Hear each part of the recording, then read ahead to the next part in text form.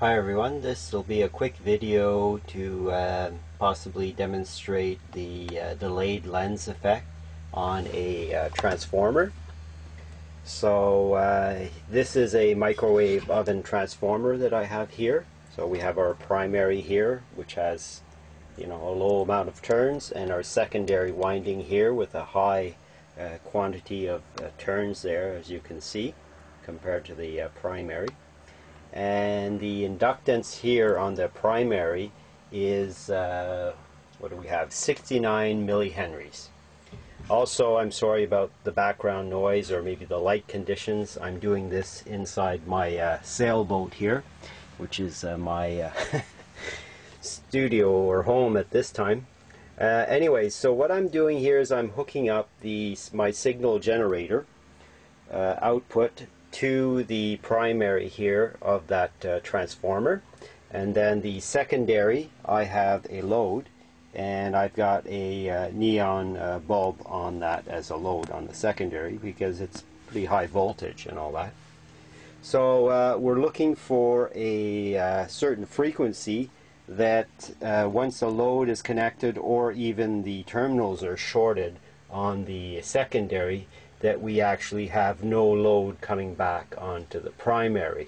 So meaning that it doesn't affect the current draw to the primary when this is on maximum load on the secondary, which is not normally what a transformer works at. Usually when you short it, it'll put more load on the primary. So I did find a frequency. Let me go over the setup here. I've got my oscilloscope hooked up, two of my probes. One probe here is measuring the voltage going to the input here, to the primary, and the other probe is measuring the voltage across a 1 ohm 5% resistor there. And this probe is on ×1 because it's pretty sensitive voltage reading over that 1 ohm resistor, and the other probe is set to ×10. And like I said, that's measuring the so this is the hot side here of my signal generator. The ground is right here, and obviously the ground, all grounds are referring back to the same location, same side here. And that's my other toroid there that I talked about, that has a 7.5 millihenry inductance. Maybe I'll do tests, 7.5 Henry inductance. And actually I had at that time also wound a primary on that, which is the thicker wires here you see coming out. The two thinner wires there, that's the wire that has the most amount of turns. This primary that I put on there was just for like measuring with a scope to see what's going on when I'm doing different tests. But maybe I can put a signal through that as a primary and use that as a secondary. Anyways, that's going to be maybe other tests later on. So I am getting some interesting results here with this arrangement. And if we look at I'll bring up the scope here. If we look at the scope and we look at the data, this here in green here is, sorry about the light conditions, I will post these shots on the public forum for you to look at cleanly. Anyway, so this is what's going across our 1 ohm resistor here. And if we look at the data there, we've got volts RMS, which is probably the most important one there. We've got 28 millivolts RMS across that resistor, around 100 millivolts peak to peak. And our frequency isn't stable because there's a lot of bad data there. So it's best to take our frequency right here, which is the voltage measured on the input. It's a lot cleaner because it's the probe's on ×10, and if we look at the frequency there, that's the operating frequency. So we're at 5.9 kilohertz, and this is our load. Well, this is the voltage, like I said, going into the input here of the transformer. So right now I have the load connected, as you see, and that bulb is shining very brightly, and my intensity of my output is about 3/4 way, or no, just past the halfway mark. It's right there right now. I can increase it, but I don't want to burn out this thing.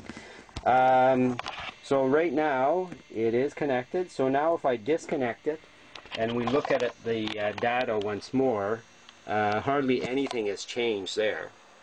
As you see, we've got now 29 millivolts with the no load connected, and so nothing has really changed there. There's the data on the voltage there as well. So basically I am connecting a load and it's not reflecting really any change. So right now what I'll do is I'll connect it. Okay, it's connected now. Disconnected. Connected. Disconnected. There's hardly any change. Now let's short it. Shorted. Unshorted. Shorted. So as you see, even on the short, the data here is actually probably even less. Let's see here. It's shorted now, and it's unshorted there. So you see it going up actually. 32 millivolts RMS. Shorted, so down to 30. So that's kind of interesting there as well. So, you know, this was just an experiment to see if we can create a delayed lens effect in the transformer, and I don't know, it looks like you can. So anyways, I'm going to post this, and as well, obviously my signal generator is on sine wave as output. I can put it onto square wave or triangle, but there was no real advantage there. That's my oscilloscope right there. And that's about it. That's all I can share with you right now. And like I said, look at the public forum to see these shots. And there's always a link to my video to see these shots here very clearly. So I'll do a loaded and an unloaded test, and I'll also even show 3 shots. No loads with that neon bulb, and then with just a short, and then you can have a look and see if you can see a difference. So basically I've tuned the frequency to, like I said here, the 4.9 kilohertz, and that's the frequency that I found that gives you, you know, a good result as far as, you know, if you want to even short the transformer.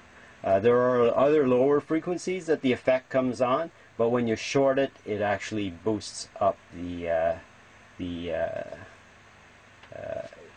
primary current. So this is the frequency that it didn't do any effects like that. So that's about it, and thanks for watching. Bye now.